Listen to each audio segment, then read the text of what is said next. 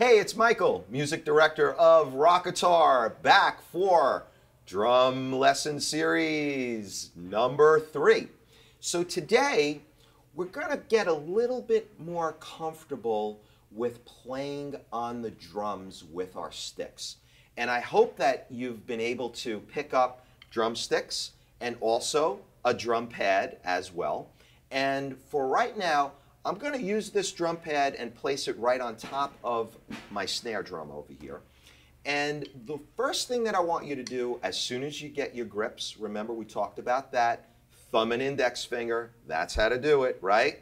So get your thumb and index finger out, get those sticks bouncing. One other thing about stick placement, make sure you've got a little bit of the stick sticking out of the back of your hand. That's really important. You don't want to have the stick inside of your hand like this.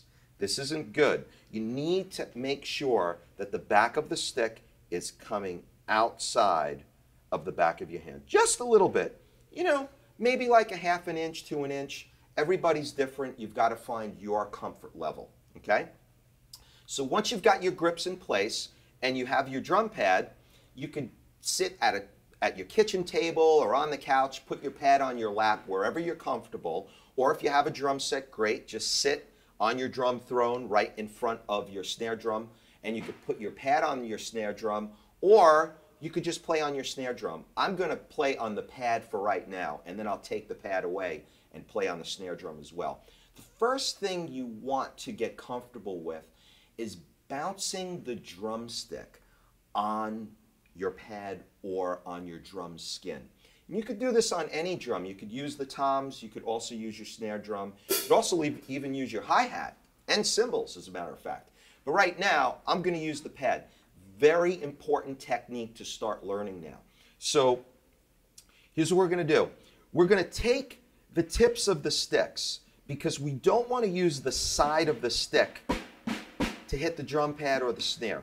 Gotta angle your sticks a little bit so you have the tips of your sticks touching the drum pad or the drum skin. And what we're going to do is we're going to bounce each stick. So we're going to take our right hand, raise it up, and remember, as we go through these lessons, I'm going to talk about and repeat myself on some very important techniques like using your wrist. Your wrist is extremely important when you play the drums. If you're playing drums and you see your arms going up and down, not good.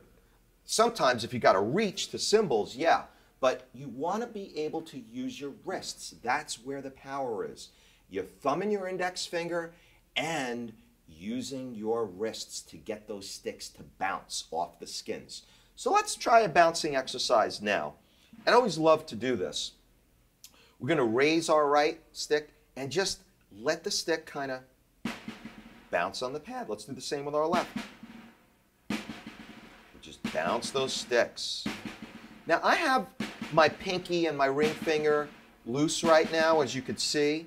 I'm really not using my two fingers in the back, but I do have my middle finger guiding me. My middle finger is the finger underneath that you can't see when I have my hands turned the right way to play. And that middle finger is guiding the stick. It's helping me. It's helping the bounce on the stick. So let's keep bouncing, bouncing on the pad, bouncing on the pad. Make sure the tip of the stick is bouncing. If it's not bouncing and it's just kind of hitting the pad like this, you're pressing a little bit too hard. So you want to let that stick to bounce, and you want to also make sure that you're gripping that stick with your thumb and your index finger while the stick is bouncing. It's kind of like a little bit of a hinge, really. It's kind of like a hinge. That stick could bounce. You could hold those sticks tight with your thumb and your index finger, and that stick is still going to bounce. Okay, so don't worry about the grip. What you don't want to do is just have the stick really loose in your hand, you know, and letting it bounce loosely. Not good. You want to use your power grips. You want to use your thumb and your index finger to let those tips bounce. Okay, I'm going to take away the drum pad, put it on my floor tom-tom for right now. Let's try bouncing on the snare skin. Here we go. Listen to the sound of the bounce.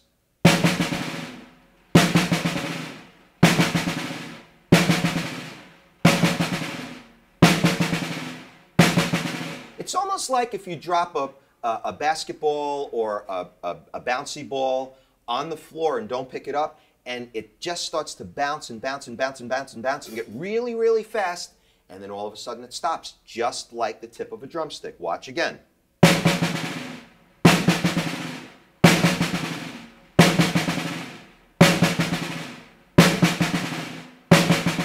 Now, you may have a little bit of difficulty with this at first, and you may be experiencing things like this.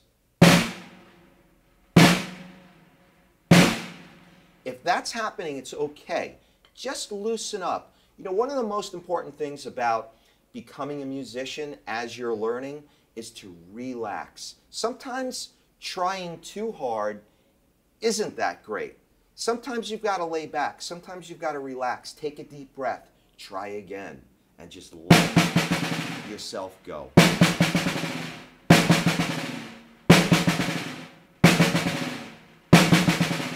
You'll get the hang of it. And once you get that bounce down, there's a ton of real cool things that we could do, like drum rolls, things like this.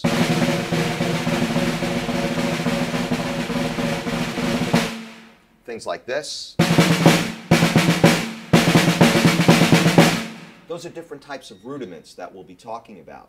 So for now, I hope you had fun. Keep on bouncing your sticks.